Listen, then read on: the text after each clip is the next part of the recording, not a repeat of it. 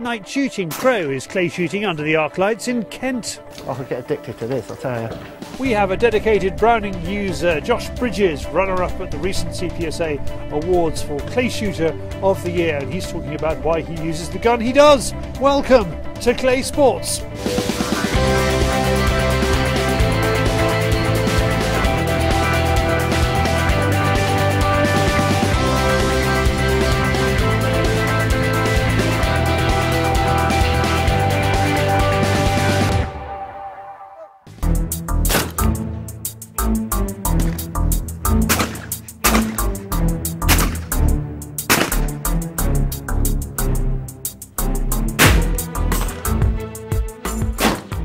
It's the first time we have wheeled out the infrared camera for clays, but to get the full picture of this evening's action at the Dartford Clay Shooting Club, we need it. It's totally different to anything you'll ever shoot. Over the winter months, managers Kelly and Scott have been opening the gates and putting on the floodlights. We've done probably 3 or 4 of these now. We tried it out, people liked it, so we've decided to do more. Tonight we've got 100 people booked in. It's the quietest night we've had so far full of floodlight. Obviously because we had to start a bit later because of the light. But yeah, no, really enjoying it. Phil Gray is showing a bit of flair for this style of shooting and is building a good score with the first 25. Following on is Andy Crow's squad. It's Andy's first stab at this and it's got his juices flowing. That's totally different. Brilliant, absolutely brilliant. Okay. I'll tell you, if I could drug this, I could get addicted to this, I'll tell you.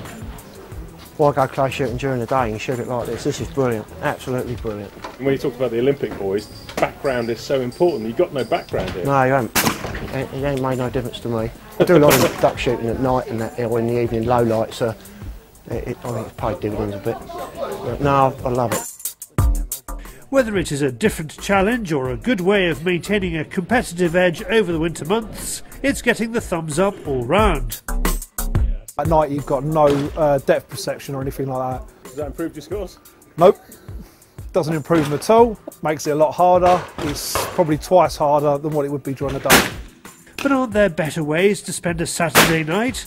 Perhaps taking in not the playground floodlights but the social bright lights of Dartford. It's a lot better than going Dartford clubs. If you've been out in Dartford. Oh well, someone who isn't quite old enough to know about that sort of thing is Tristan, Kelly's 12-year-old son, who hits the competitive circuit for the first time this year. It's different because you've got no background unless like where you got the Dartford Bridge, so like you've got kind of a light, and it brings all the good shots down with everyone else. So it's a bit of a leveller. Yeah. Sensibly, the targets are flash clays supplied by the Clay Pigeon Company, fired by Laporte traps. Duncan from CPC is trying to beat his score from last time. Kelly's invited me a couple of times before and shot it. It's really enjoyable. The fact that it's at night gives it a bit more pizzazz. You know, we supply the flash clays as well from the Clay Pigeon Company, so they work really well, and you know when you've hit them. But yeah, it's just good to get out and have a good laugh, really. That's what it's all about. Phil Gray has put in a score for people to chase. So what's his advice for someone wanting to compete under floodlights? I changed my style completely. I shoot total swing through at night and just blot out and pull the trigger, you know. Things that are looking 50, 60 yards away are only actually 25, 30 yards, and people are just giving stuff so much lead. And I just stood behind Andy and he's like miles in front, and then he realised what he was doing, luckily. But yeah, you do change a lot. It's quite hard to come from this then to go back to shooting at daytime, to be fair, but it's great fun.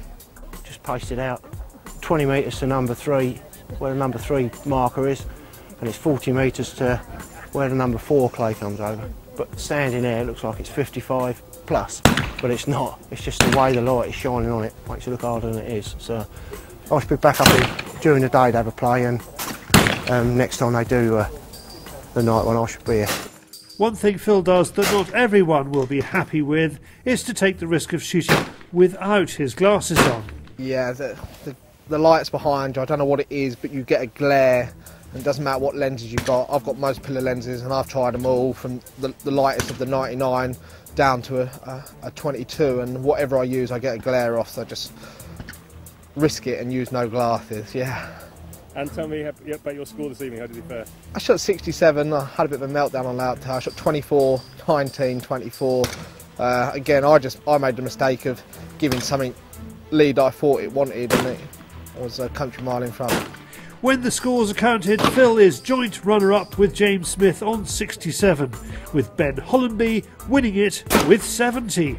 If you fancy testing your night skills, the next floodlit shoot at Dartford is on the 11th of February. Visit dartfordclayshootingclub.com, or you could always go clubbing. Crow, as usual, enjoying himself there. Now we have Roundup with news about upcoming clay events.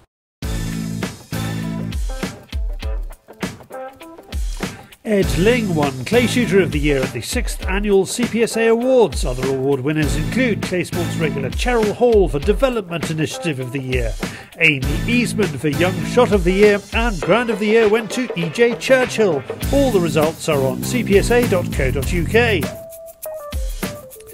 The final of the Sunseeker Boodles Cup will be held on the 8th of February at Royal Berkshire Shooting School. One lucky winner will take away £80,000 worth of Boodles jewellery, a luxury yacht, charter from Sunseeker London, or a cheque for £5,000 from Royal Berkshire Shooting School. FitAsk has opened registrations for some of its major championships in 2017, and more will follow. These include the World Compact Sporting and World Universal Trench in France, the World Sporting in Hungary, and the European Sporting at Rulworth in the UK. Visit fitask.com. And there is plenty of shooting action coming up this weekend at the British Shooting Show. It will be held at Stoneleigh Park in Warwickshire on the 10th to the 12th of February 2017. Visit shootingshow.co.uk. Now, I recently met up with Josh Bridges, who is a dyed-in-the-wool Browning shooter. He tells me why. Josh Bridges won runner-up at the 2017 CPSA Clay Shooter of the Year to round off a remarkable 12 months for the young sporting shot. In 2016 he won Champion Junior at the World Compact Sporting Championship. Speaking on a noisy afternoon at Coniston Playground in Yorkshire, here is how he tackles the high tower. Well, on a high tower bird, I match the speed, maintaining my lead, and then the amount of lead I put on is the height of the bird and the speed of the bird. Before you go on the stand, I normally judge where the line's going. You can normally tell by which way the trap's facing, if you can see the trap, but normally it's a correct way to watch before you go on. So I try to go around as many different grounds as I can to experience all the different birds that each ground have different birds to show.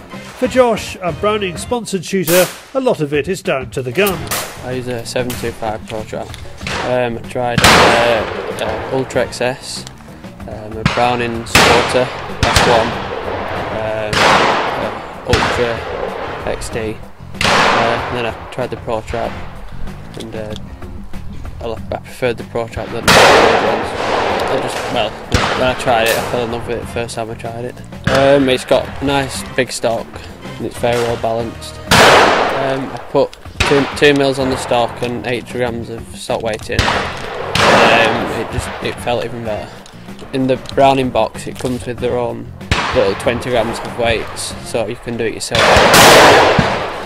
Well, every time I shoot it, it feels nicer. I've shot it a lot. And yeah, every time I shoot it, it just feels the same. Thanks to Browning for sponsoring this piece, and to Coniston Shooting Ground for hosting us. That's it for Claysports this week. We're back in a month. We'll see you then.